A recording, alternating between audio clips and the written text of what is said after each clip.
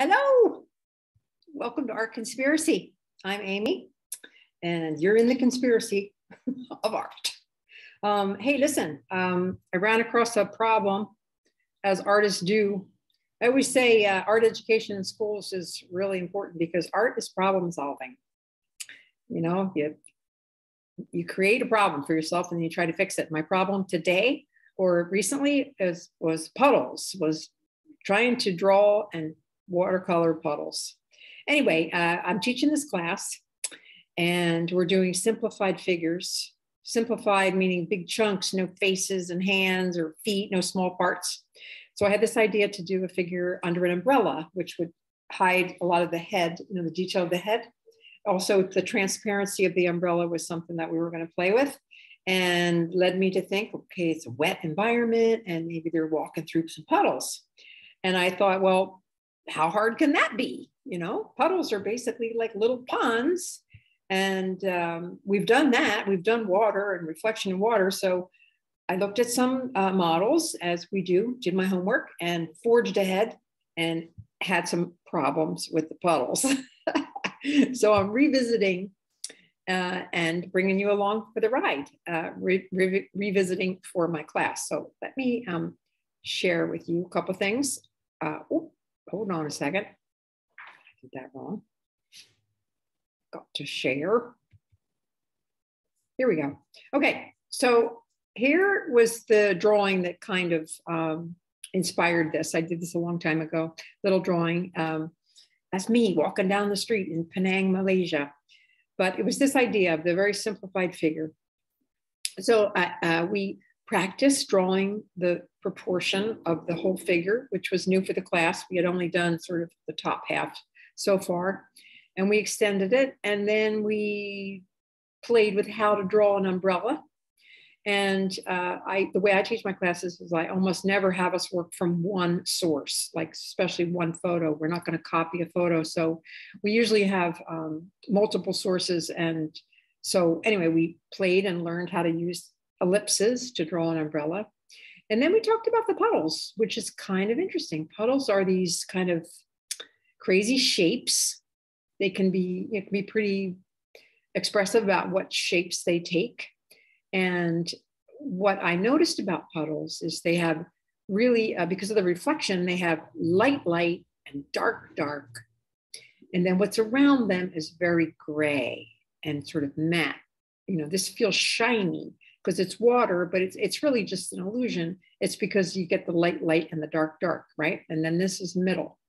And they also sometimes have like a white, little shiny area, white area around the edge where it's where the water hasn't quite evaporated. It's in between the water and the drier part. So I looked at puddles. See, just like kind of cool shapes, and they reflect what's above. And then this was the cityscape that we used as our background. And again, you can see clear reflection, sort of a matte middle value part where the puddle is not. So we forged ahead. I forged ahead. Here's my thumbnail. I almost always do a thumbnail, which is like a little map, a little working out my ideas for the watercolor. This thing is about 3 inches high. And I'm pretty happy with this. I think the ground looks wet. Feels wet to me. Got a little reflection going on. You got light and dark and get the buildings. And anyway, that was pretty good. So then we jumped in and here is my demo. Now, what happened with the puddles here? I mean, kind of, you can see there the puddles, maybe because she's holding an umbrella and because we're talking about puddles. And so you're going to see, but I don't know, it looks like it could just be like rocks. And I'm thinking, okay, what is wrong with my puddles? And this is the whole idea of this video is what the heck is wrong with my puddles and how can I fix this? And what I realized, it wasn't enough to have the light and dark contrast. I have that. But I don't have specific shapes to the puddles, and I don't have them clearly reflecting anything above or in the cityscape in this case, right? So I needed to solve those problems. So let me show you how I attacked to this. So I did another sketch, pretty little sketch, and a little bit more stylized, but a very specific cityscape. And I have the reflection in the bottom half. And often when I do a reflection, whether it's a lake or, glass or whatever, I'll turn it sideways because it sort of abstracts it and you can see the symmetry of the image. And it's kind of fun to play with. And you can see I totally left out the puddles. I just did a straight drawing showing the reflections.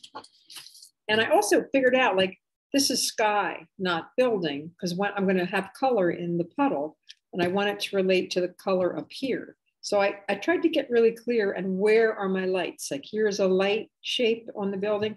Here will be a corresponding light shape. Here's the light shape. Here's the light shape.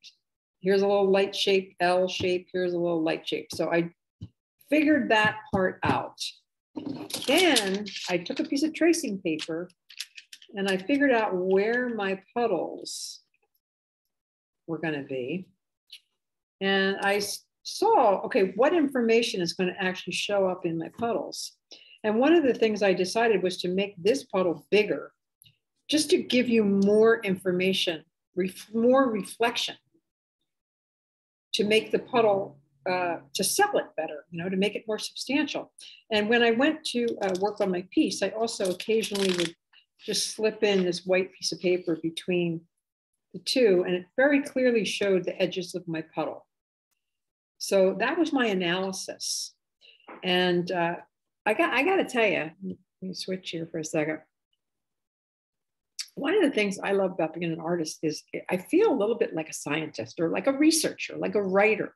When you go to write something, you end up having to do homework and figure out, what things look like and smell like. And artists do the same thing, like I'm here, I am trying to figure out what makes a puddle look like a puddle. Anyway, it's pretty fun. So back to the screen share. So here I am, and my first task was to make the puddles more specific, which I did.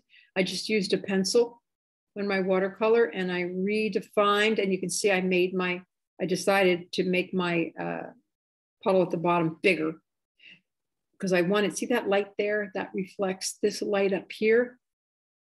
So I think I added in some lights right away, right after I defined my puddles. And then this is a pretty big shift. Look at this. I basically thought, again, if I'm going to sell it and I'm going to have a real specific reflection, I need more color, more definite color in the reflection and in the building. So I added real specific color. I did use a little bit of gouache because it's more opaque and I needed it to really override and be a little bit lighter than what was there. So I made it with gouache and I put the corresponding colors down here, and I think that looks pretty good. I also added a little bit more color inside the umbrella so that, again, reflected down here, it would have more pigment. And then I think the last thing I did was I darkened the side of her dress a little bit just to make what you're seeing through the transparent umbrella a little bit more different than what's down here. So let me show you the two of them. I think that's a pretty big jump. So I hope that is helpful to my students who I will send this video to, and I hope you enjoyed just seeing it with me. And let me put on my antlers because I want to say Merry Christmas, Happy Hanukkah, Happy Holidays, whatever you might be celebrating. Here's to having a great year next year, 2020.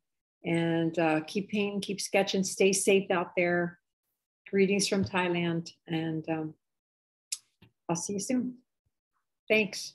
Bye from Art Conspiracy. Oh, interested in classes or questions or whatever, my website is artconspiracy.net, not .com. That'll take you someplace strange. .net, artconspiracy.net. Okay. Ho, ho, ho.